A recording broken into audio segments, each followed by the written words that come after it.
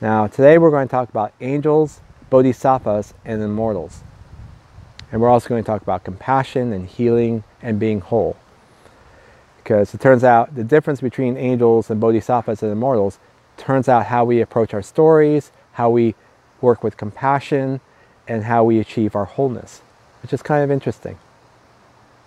Okay, so let's look at angels first. From the Christian Bible, from the Christian teachings, angels are extensions of God. So any angel is actually a manifestation of God. And angels actually do not have free will because angels are an extension of God's will. So that's an interesting distinction. Humans which have free will tend to think of angels as being more free-willed beings, but they're not. If you look at traditional writings, traditional teachings of the Christian church, they're actually extensions of God. And angels are sent down to help us along our path towards achieving wholeness. In other words, from the teachings, it's actually a path towards heaven, a path towards God, a path towards wholeness. And they're there to help us get there. That's really interesting. So the guides of God to strive us towards one story, whether you're a Muslim or a Christian or other traditions which have angels in them, the angels are there to guide people towards the story that the religion teaches. So really, angels are a guide towards a single story, a single wholeness that the religion teaches from. And depending on the religion, the story changes a little bit from religion to religion, it turns out. Do angels exist? Sure, they exist. How we perceive them is very personal, it turns out, because we are free-willed and we do have our perception. But the angel is there to help you heal, help you find your wholeness, help you work towards your faith, help you be strong and true towards that belief you're working towards. Okay? Now, bodhisattvas are different. Bodhisattvas come from the Buddhist religion. A bodhisattva is not a spiritual being. A bodhisattva is a human being. And what a bodhisattva represents is a being that's capable of achieving nirvana, but instead of going to nirvana, instead of releasing into nirvana, that being stays here in compassion to help others work towards nirvana, work towards their wholeness. So, bodhisattvas are helping people strive to release their suffering, strive to release their stories, to become whole in the path towards nirvana. Now, nirvana is a different concept than heaven. So, an interesting way to teach religion is all religions teach us a story on how to see the world, how to hold a worldview. And what changes from religion to religion actually is the story, but more importantly, what changes from religion to religion is the destination of the story. So the destination in the Christian belief is to go to heaven, to become one with God, wholeness. Okay? The destination in Buddhist thought is nirvana. Nirvana is absolute release. It's letting go 100% absolutely, and the wholeness is 100% release, letting go of everything to be truly released. So that's the goal of the Buddhist teachings, nirvana. Now, Taoism teaches how to be whole in your story, to be true to your story, to be who you are as fully as you can. So the destination of Taoism is into oneself, and to be true to oneself and the story that you hold as yourself. To be truly Casey or Bob or Tom, to be the best person you can be in that story. Now, in Taoist belief, this brings up the third category of spiritual or beings that we look up to, and that they have immortals. Now, immortals in Taoism are beings that achieve spiritual form. Now, listen to this really carefully. In life, we are three different aspects. We're body, we're mind, and we're spirit. Okay? The body represents our physical form. The mind represents our stories. And the spirit represents the levels of reality which are not physical. So for many people, heaven would be a spiritual reality and earth would be a physical manifestation of what we are. And we're striving to reach the heaven or the spiritual manifestation of a more large, complete form. So immortals are, in Taoism, those humans, beings, that achieve a spiritual form. They transcend the physical to become spiritual. And so immortals are guides of spirit. And once you've achieved the spiritual form, you can alternate from physical to spiritual form, and you come back to the physical to teach. So like bodhisattvas, immortals are teachers also. So immortals are guides of spirit, and they're teaching you how to work towards yourself, your own story, your true story. So if you look at the three differences between angels, bodhisattva, and immortals, are kind of the destination of where they're trying to get you to. Angels are guides to God, or guides to heaven, the wholeness story. Bodhisattvas are guides in compassion to release and get you to nirvana. And immortals are beings who have achieved their own story, and they stick around to help you find your story. So it's a destination that changes from religion to religion. And what I found in the years of helping people learn spirituality and work religions is people tend to have a default of which religion works better for them. So some people are working towards God or heaven. Some people are working towards nirvana. And some people are working towards the best story they could be in. Some people merge all three together. You can actually merge them together, ironically enough. So what changes is the level of wholeness, the story you're heading towards. Now, unfortunately, in the history of religion, crusades, history shows that people tend to fight over stories. They tend to fight over which story is better. It's not a question of which story is better. It's just different approaches depending on who you are and to work it. So, for instance, in China right now, the communist government believes they have the right to impose the story on their people. And if you don't believe their story, well, they'll kill you.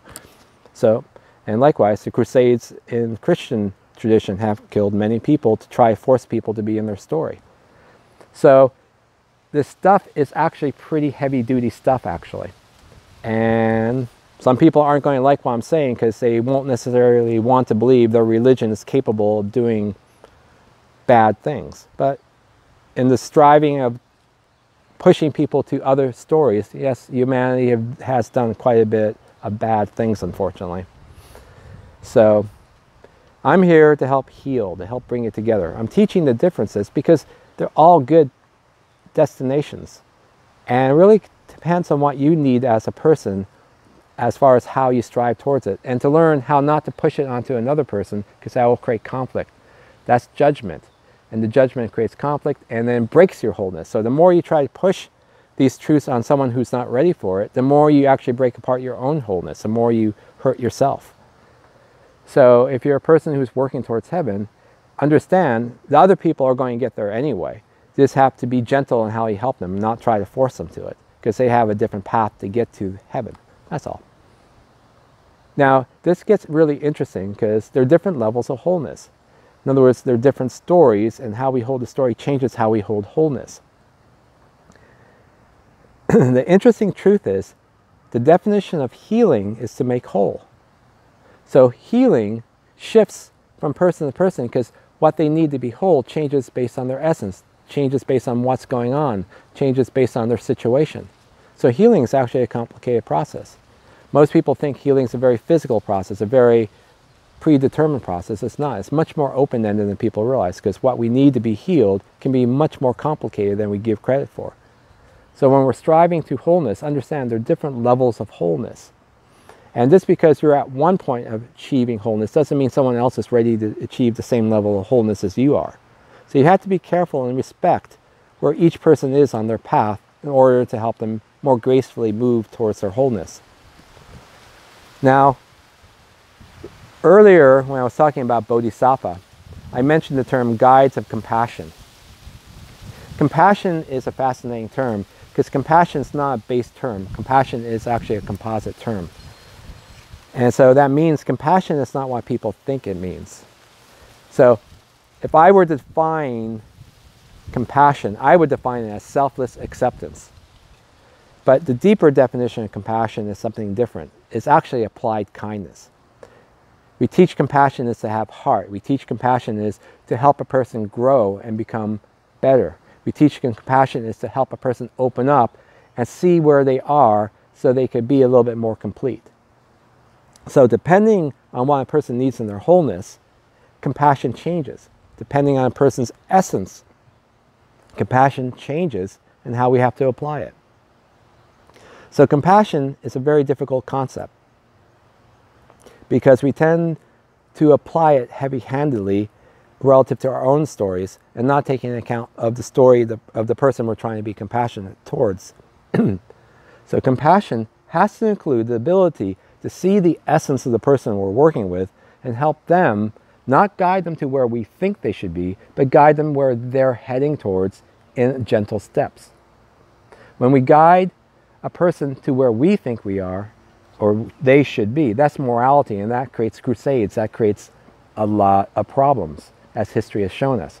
So in compassion, we have to be careful not to apply the path that we're on for another person. We have to help them be on their path and help them be graceful in their path and help them show the essence of others so they can balance out how they work with others rather than create conflict.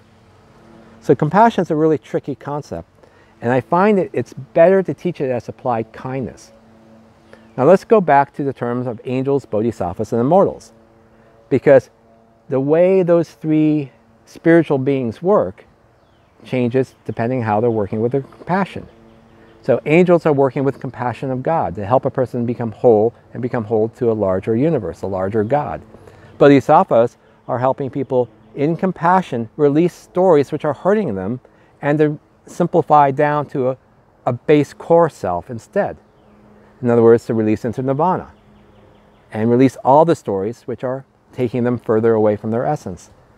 And immortals, or Taoist teachers, are teaching you how to be true to your story, true to your essence, and not fight with other people's essences, but to be strong in who you are and find joy in working with others and together working towards larger processes. So if you look at the compassion of each of these teachings, the Christian teaching or the Muslim teaching, the Muslim teaching, or the Buddhist teaching, sorry about that, or the Taoist teaching, you can see that compassion changes a little bit based on the story being shown, based on the destination they're taking you towards. And we have to be careful not to get too wrapped up in the destination and understand there are multiple destinations, and we can be kind in how we work with each of the destinations. Now, not everyone's going to like this talk because people like to think there's only one true story. And I'm showing you there are multiple stories. And people are going to get really upset with this truth. And they're going to go, oh, that's just not what it's about. He's got the story wrong. He's got this baseline wrong. I'm just simplifying it. You can modify it to fit your needs. I'm not going to say this is perfect in the way I'm explaining it because this is a complicated topic. Be open-minded and see there are different destinations. Be aware of their different stories, and each of them are valid in achieving a different state of being. So to be compassionate is to accept the layers of essence in play. To be compassionate is to work towards wholeness and understand there are many different definitions of wholeness. Understand all the religions are teaching good stories. All the religions are teaching very similar spiritual teachings, it turns out. What changes from religion to religion is how they're using that spirituality to achieve the goals of the story or the destination of the story. And they're all valid destinations. So respect the destinations and you'll discover more kindness in life. You'll discover a deeper compassion. So this is a complicated topic. You're probably going to have lots of questions. You can ask them. Am I teaching this perfectly? No, I'm not. I'm giving you a simplified version of this to see something deeper within, and then you can take it deeper with your own experiences. I'm not going to say I'm an expert of the Bible. I'm not going to say I'm an expert in these other teachings. I've taught thousands of people. I've helped people come to their wholeness. And this is what I've discovered along in my path. And this is the way I've laid it out to make it easier to teach. But remember, the teaching isn't the destination. The destination is what you make it to be. The teaching is just a guide to help you get there. But the guide can be modified, or the guide can shift from person to person. So respect that. Now subscribe to our channel. We really can use the help. And it will allow me, the more you subscribe, the more I'll do these more interesting side videos. And I hope you've enjoyed it.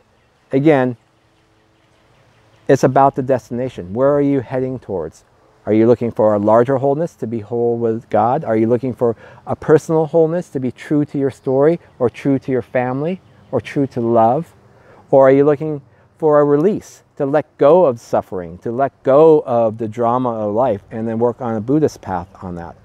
It's not that these paths are wrong or right. It's actually more which one's right for you, which one fits your essence and where you are. And typically as we grow, we change which one is appropriate for us. So it's okay to, over time, to shift from one path to the other path, because each of the paths will teach us something different. So subscribe to our video so I can keep doing these spiritual teachings. If you're interested, send a comment or two and we'll go from there. Have a great day. Namaste.